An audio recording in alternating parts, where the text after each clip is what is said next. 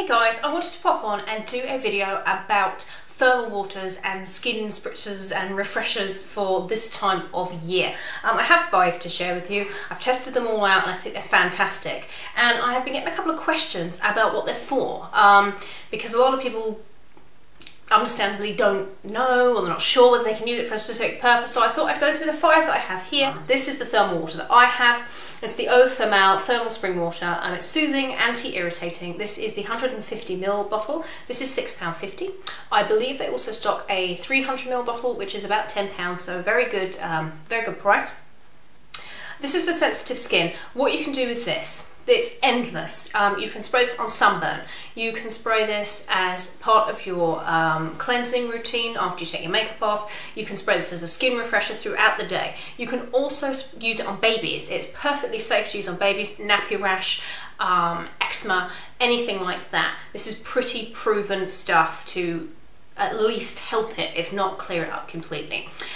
Anything like that. If you have eczema, skin irritations, bites, it will soothe it. This is the kind of difference with thermal waters and then regular spritzing face mists.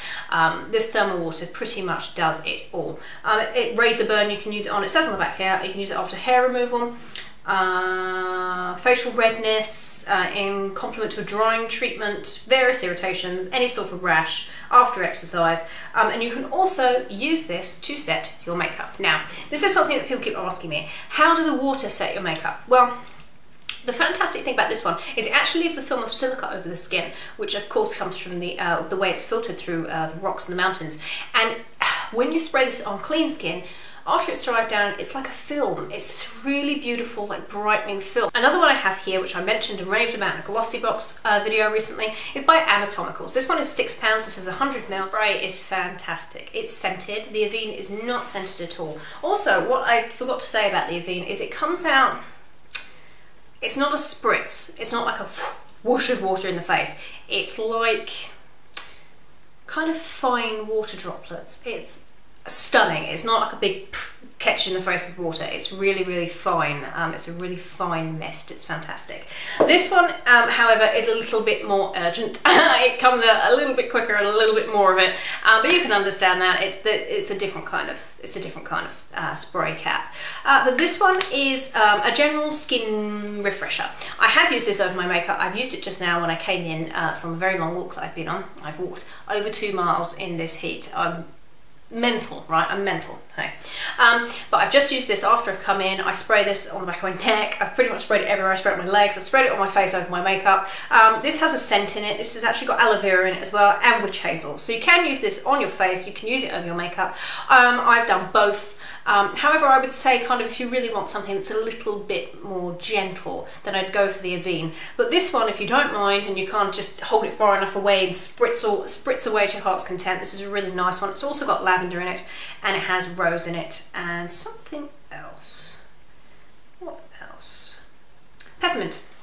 So perfect. This one's kind of a cooling one. It's fantastic. I wouldn't put this necessarily on irritation or sunburn or anything like that. But it does have witch hazel in it, so it's kind of it's just what's best for you. You know, if you've got a bite or something, I wouldn't put it on it. Maybe sunburn because it's got witch hazel in it, and that's very good at soothing. But I would just use this pretty much as a general all-over skin refresher. The next one I have to share with you is one that is pretty much famous, if not infamous. It's the MAC Fix Plus. Everybody goes on about this. Either the people love it or they hate it or they're not quite sure about it. I've had 2 bottles of this. I really like it. This one has caffeine in it as opposed to the others. It is a skin refresher and a finishing mist. The only thing about the MAC Fix Plus I find is that the spray on it is pretty, it doesn't give a mist, it kind of just gives a squirt. So you do have to hold it quite far away. And if you do that, it's fine. You can't really get into it if you wanted to add anything to it, like a kind of you know, an oil or anything like that. So that's kind of annoying. But it does the job. This is 100ml. I believe this is about £13. So pretty pricey. But it does have caffeine in it. I believe it has green tea in it. This one, of course, because it has caffeine in it, will kind of anti-puff any areas on your face. This is pretty much, this can be used as a mixing medium if you want to turn a powder eyeshadow into kind of more of like a foiled effect.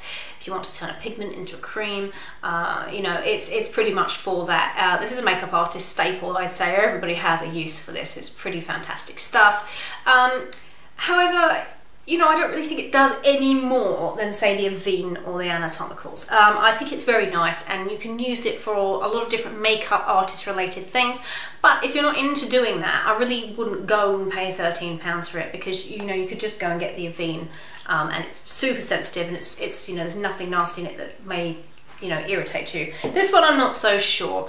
It just depends. I'll link them all down below so you can go and have a look at the ingredients for yourself, but this one's pretty much for makeup artists and people that like to kind of mix stuff together and stuff like that. But it is good, it is nice. I do find with this one it does tend to get a little bit dewy if you overdo it, but it's a nice finishing mist. It's very, very nice.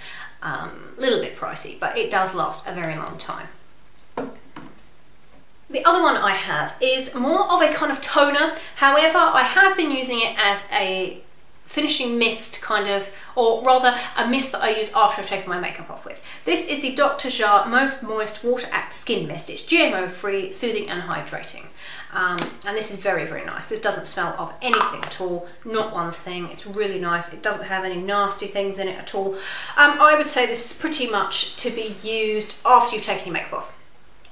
I just think it's better that way. I wouldn't imagine, I mean, I wouldn't imagine it's going to do a lot for your makeup, really. So I would just pretty much use this as kind of a refresher if you don't wear any makeup, or after you've taken your makeup off with. It's very nice stuff. I believe this is about £16. It could be a little bit more than that. I'm not sure. I will put it down below, and you can get this in Boots. This is, how big is this? Quite big. Quite big. 150. Last one of my favourite kind of skin mists. This is fantastic. This is pretty much stellar. I love this one. It's by Balance Me. It's from their Daily Essentials range, and this is the Skin Bright Hydrating Face Mist with hyaluronic acid. Now, hyaluronic acid is able to hold like 1,000 times its weight in water and stuff like that. You all know the drill. So it's pretty good for your skin. It says that this shake bottle well, spritz fine mist over clean skin to tone or over makeup to fix and refresh. The difference with this one is it's got so many good things in it. Of course, it has no parabens, sulfates, petrochemicals, mineral oils, all that sort of nasty stuff. You don't want any of that. You can put this in the fridge. You can put all of them in the fridge. This one has so many nice things in it. Let me tell you just here. It has pineapple, rose floral water, super hydrating hyaluronic acid, neroli, spikenard, which I'm not quite sure what that is, bergamot, which apparently leaves your skin primed, plumped and replenished. So there you go. It has so many nice things in it. Let me just show you the bottle. So this is more, this is, you know, not an everyday one, I wouldn't say, but if you just wanted one and you wanted to treat yourself to something that's got lots of nice things in it, I'd recommend this one. It's a glass bottle, apart from anything else. The bottle's absolutely stunning. It is glass, it's beautiful. Just a really nice spray. It comes out as a very fine mist. It smells lovely.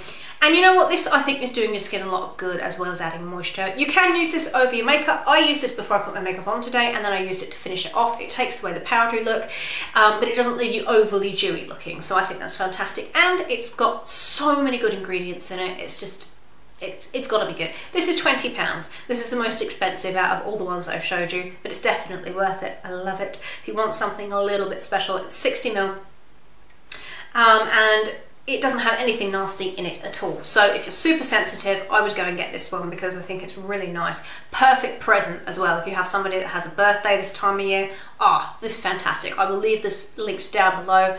It's really special. It's like this cocktail of fantastic, really good skin soothing things. So this is pretty much the pièce de résistance of the 5 that I've showed you. So I hope you enjoyed that, guys. I hope that was helpful. I hope it kind of answers some questions that some of you have had about what to do with them. So yeah, as I said, I hope that was helpful. If you've got any more questions about sort of thermal waters or skin spritzers, leave them down below. But those are my favourites of the summer, and I will see you guys in my next video. Bye everyone.